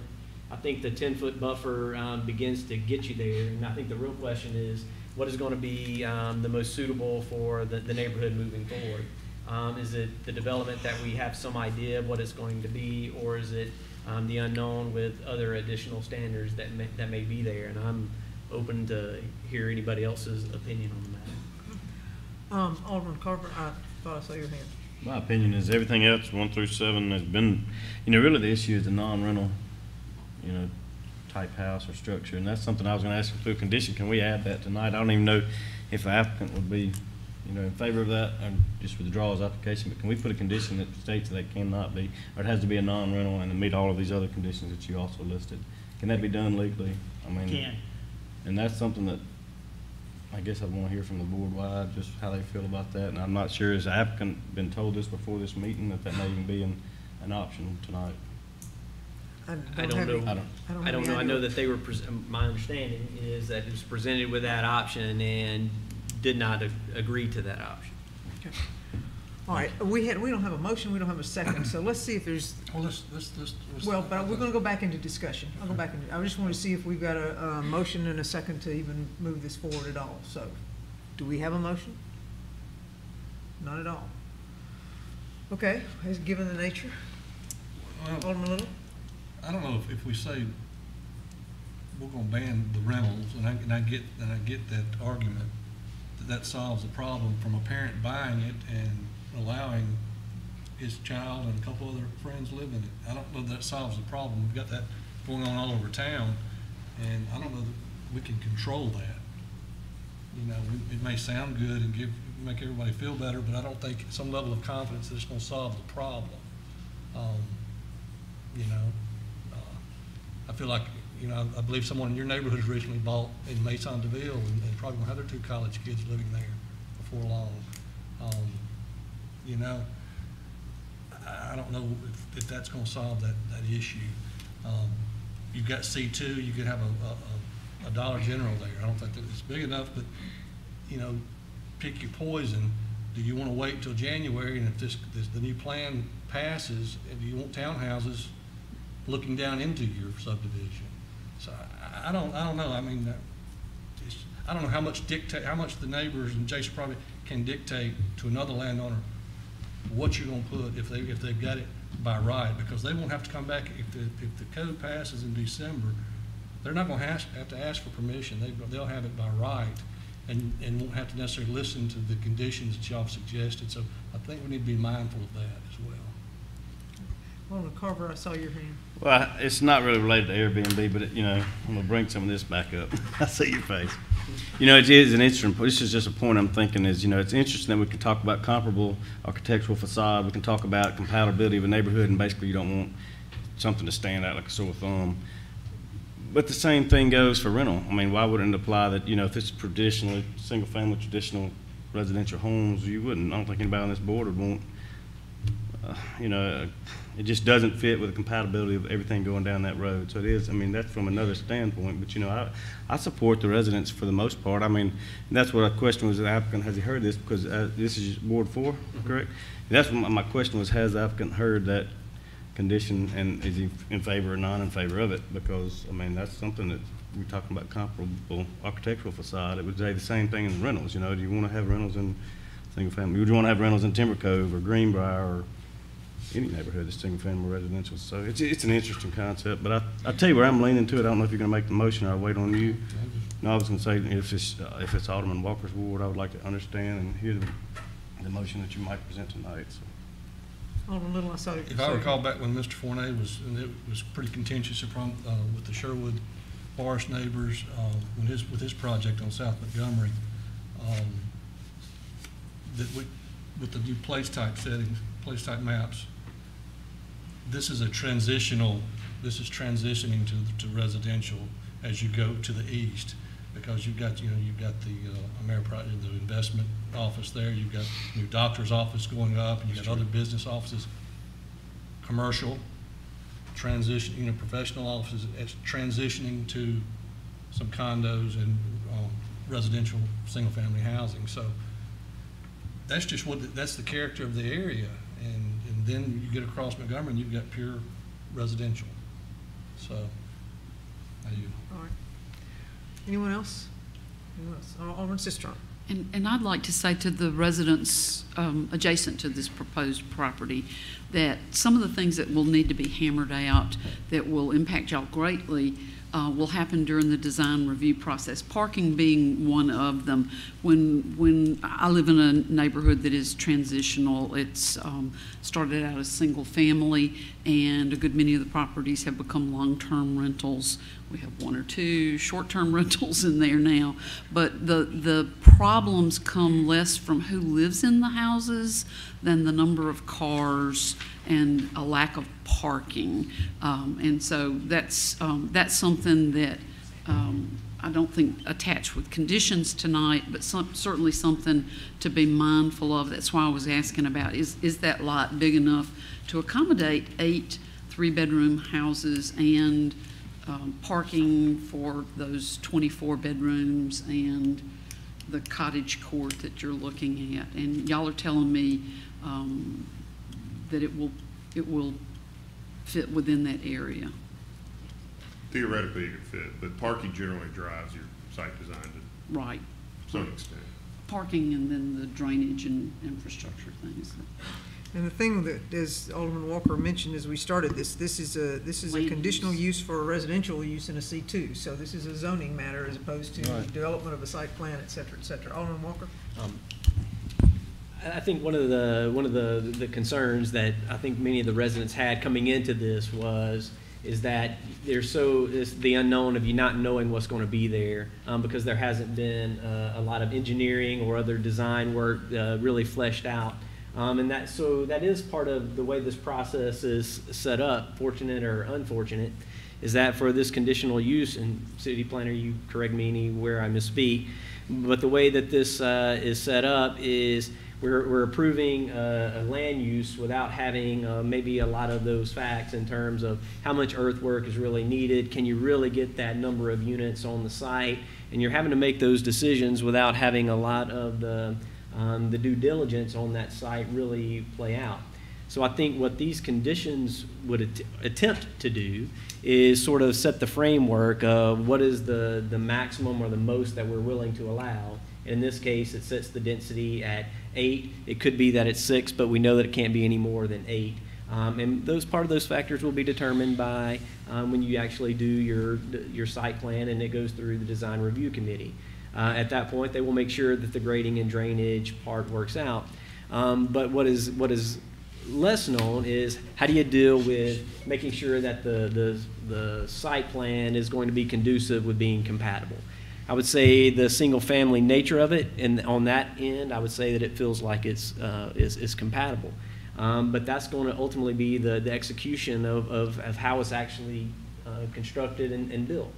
Can I ask a question of the applicant? Yes, Mr. Cracker, would you come up, please? I don't want to put words in your mouth, but the conditions that I read, or I believe, are what were presented to you from the neighborhood. And in those conditions, do you agree with the ones that I read, that you would agree to the 10-foot buffer, how you're going to the 8 maximum units dealing with the grading and drainage improvements, and et cetera? Yes. And can you talk to me a little bit about why the hesitation for the non-rental part of the agreement? Yes, glad to share the market should take care of itself with the rentals. The price, it starts with the price of the dirt, the location is a premium. And so with all the infrastructure and the price of a house upon completion at $280,000 is the proposed price range for a 1,400 square foot, 3-bedroom, 3-bath. That really doesn't work. You're not going to see a lot of people buying those just to rent. Those numbers just don't work. So I understand the concern, but that the market should take care of itself on that. And so as a developer, I wasn't really not willing to limit myself to the potential buyer on the front end by saying no rentals at all, because what if a parent buys it for their child to live in during school and then the child moves away and then they could keep it as an investment? That's just a property right that everybody should have. So that's the reasoning behind not agreeing to that on the front end like this. And this may be a question for Mr. Haviland. At what point in this process is the condo association, does that have to be formed, and what does that process look like, and how is it similar to establishment of covenants for this neighborhood? That is part of when they actually get ready to condo plat it, which a condo plat does not go before the Board of Aldermen. It's just approved by staff based on the requirements in the ordinance. And one of those is requirements that they turn covenants in with that plat. Thank you. So one other question, and this is for the city planner, would be if this were to be denied tonight and they were to develop it under the traditional neighborhood new, and they meet the requirements of that, there might be a buffer requirement, there may be ingress, egress, there's going to be size limitations on the houses. Is there going to be anything in that language that is going to prevent any of those properties from being rented? No. All right, thank you. All right, any further discussion? Do we have a motion? I think the real question for me comes down to what is going to be in ultimately the best interest of the neighborhood. And I would say I've struggled with this one because I don't think there is a clear-cut answer. I think if you deny this property or deny this request with these conditions that have been agreed upon, of which I think the neighborhood is in agreement with I think the biggest discrepancy is the rental.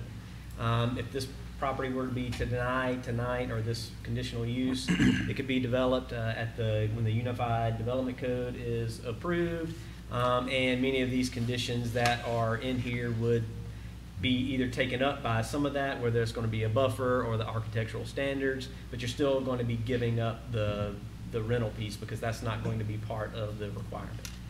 And so I've struggled with what to do and what is truly in the best interest of the neighborhood. And I'm not sure. I think where I maybe come down to it is I believe there might be more, there may be a little more teeth in the new code when it gets passed. There may not be.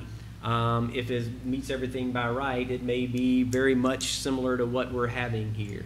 Are there limitations in the size or a minimum size of those units in the new code? Well, just to make sure that we're clear, the cottage style development is a special exception under the new code currently. And yes, it does limit the actual footprint and the overall square footage of each house that's within the development. So by special exception, you mean that it would be brought back before the board for some type of approval? And with the special exception under the proposed code is there's additional standards that are listed. Those additional standards have to apply. Like you just have to do them. And those additional standards are like the architectural features, correct, things that are built into this code. Correct. Okay, we're in need of a motion. If we don't have a motion, then we take no action on this item and move to the next item. All right.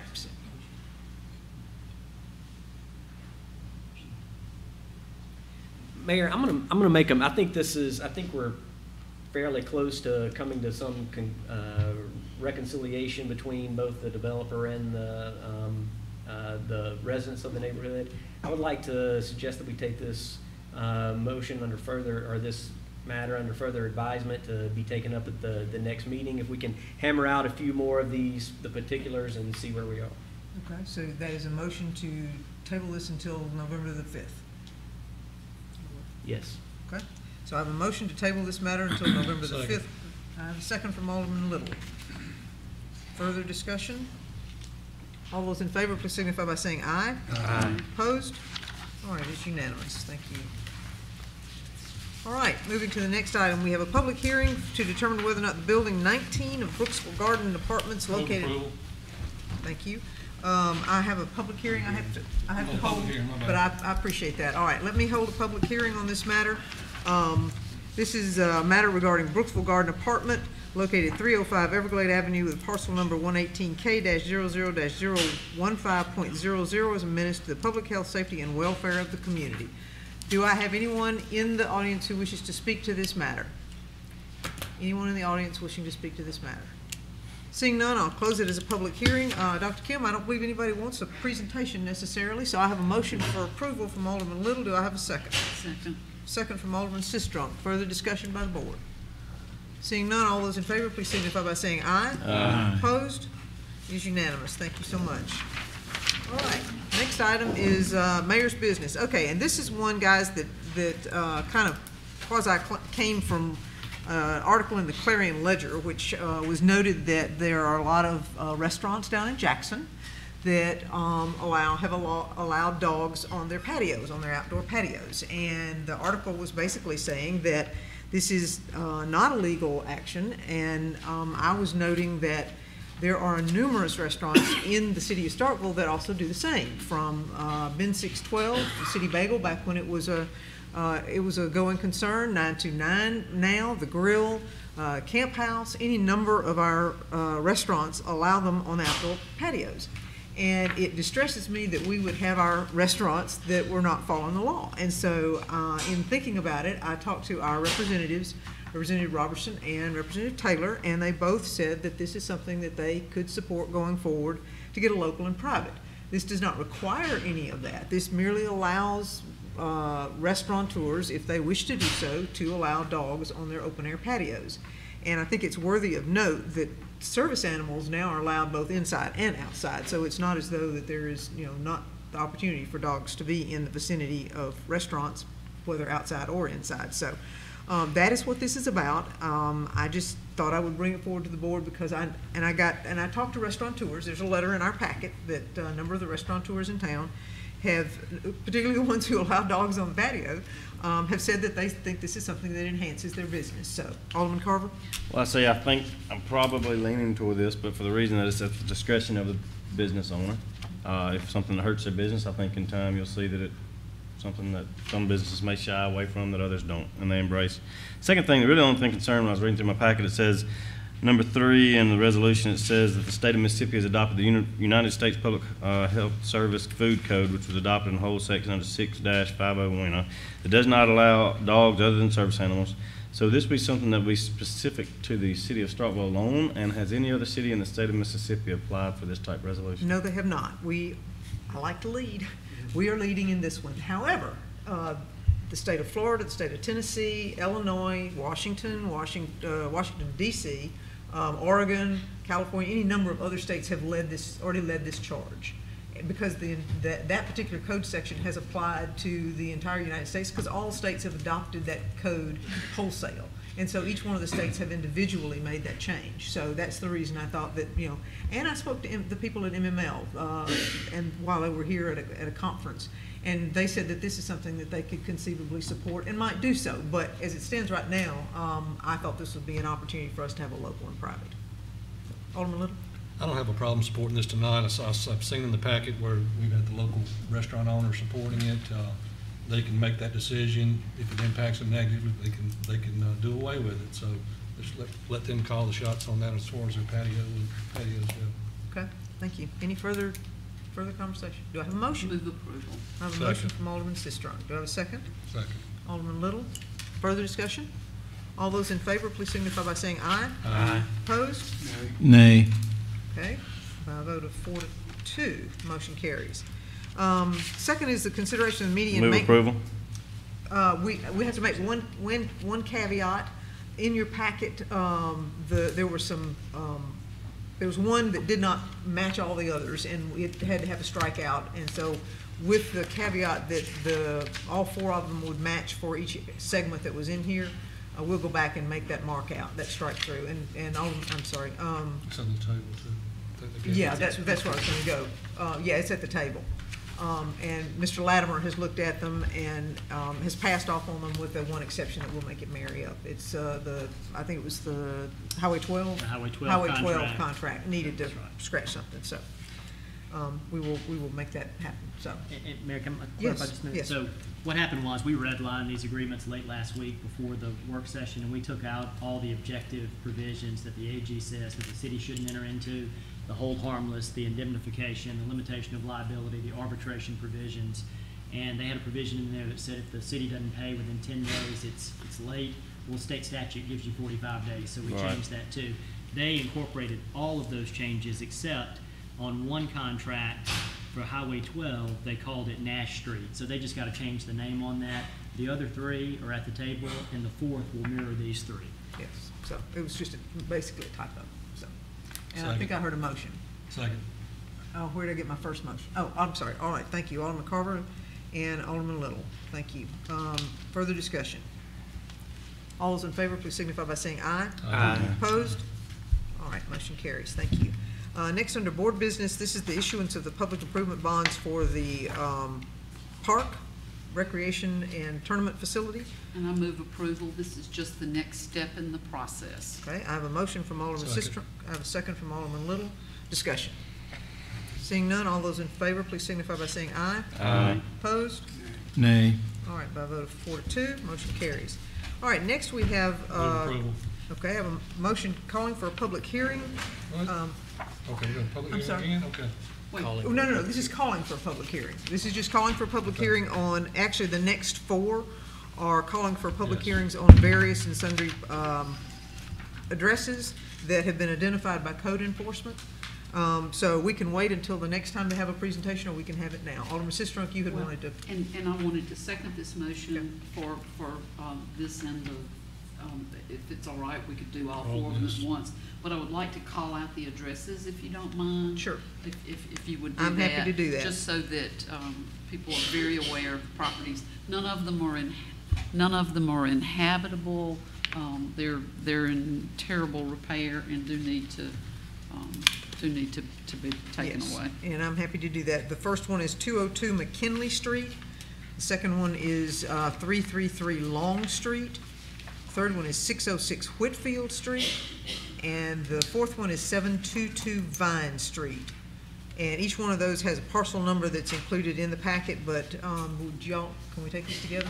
the candidate to make sure they're itemized, though. Okay, all right. We will itemize them with the, not only the parcel number, but the address, and I have a motion and a second for all four. Okay, I see head nodding, so that would incorporate all four of those, including those parcel numbers, which we will put in the minutes in that form. All right, discussion? I've got a question for Dr. Gill. Off of these. Yes. There's another property, so while we're looking at so many properties, what is that little house on 12 next to the oil change place? The one across from Sonic? Yeah. It's boarded up. Is there anything we can do with that? It's boarded up. We can certainly look at it. It's been there. Yes, it has been there for quite a while. So, okay. Well, we And there are a don't make number of motion others to- around town. Yes, This sir. motion has all four in one? It does. Okay. Okay. All right, further discussion. Seeing none, all those in favor, please signify by saying aye. Aye. Opposed? All right, motion carries. Thank you. It is unanimous, and that is for all four parcels. All right, under planning, we also have a special event request for the Frostbite Half Move approval, Marathon. Mayor. I have a motion from Alderman Little. Do I have a second? Second. Second from Alderman Walker. Mayor, I've got one suggestion. Yes, sir. The proposed motion is with the condition that proof of insurance is provided. I just want to add, with the condition that proof of insurance with coverage meeting the city's special event policy is provided a minimum of 20 days prior to the event. Okay, you accept that amendment? Okay, all right. So I have a motion and a second. Further discussion? All those in favor, please signify by saying aye. Aye. Opposed? I already see you out Nay. training, Brad. Said you already see you out Special training. event. Oh, nay. Okay, We're yes, gonna sir, get thank Carver you. signed up for Okay. 10K. Special event. By a vote of 4-2, motion carries. I'm sorry, what do we got I'll going walk on with here? you. Oh, I'm sorry. Okay, okay.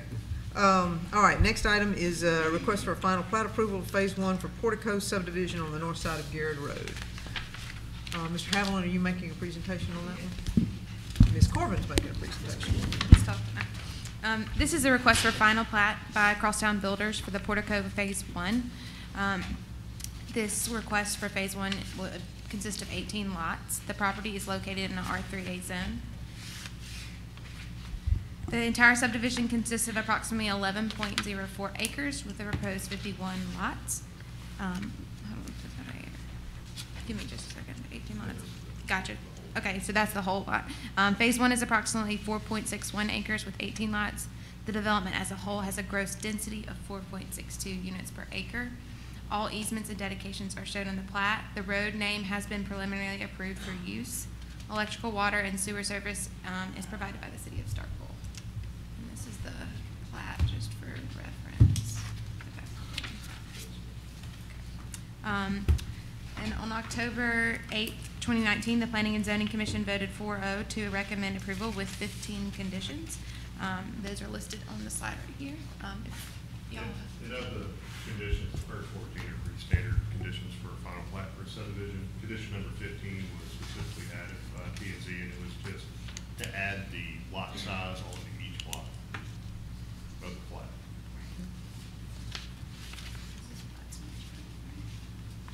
Is that all, Ms. Corbin? Yes. Okay. Is the applicant here? There you go. Would you like to come up and share some words of wisdom with us?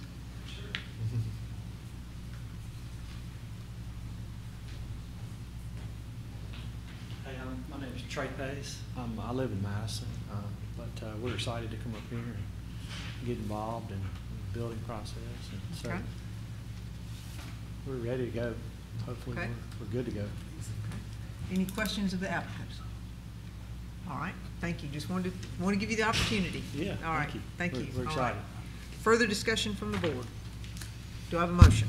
Mayor, move approval. I have a motion from Alderman With, Walker.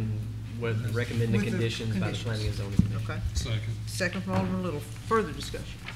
All those in favor, please signify by saying aye. Aye. Opposed? Motion carries. It is unanimous. Claims docket next. Move approval. Thank you, sir. A motion for approval from Alderman Sistrunk, a second from Alderman Little. Discussion. All those in favor, please signify by saying aye. Aye. Opposed? Nay. All right, by a vote of 4-2, motion carries, and I believe that takes us to the end. Mayor, move to adjourn. Well, let me read out my work session if you don't mind, please. Board will be meeting at a work session for November the 1st for our November the 5th meeting. It'll be on the second floor of City Hall.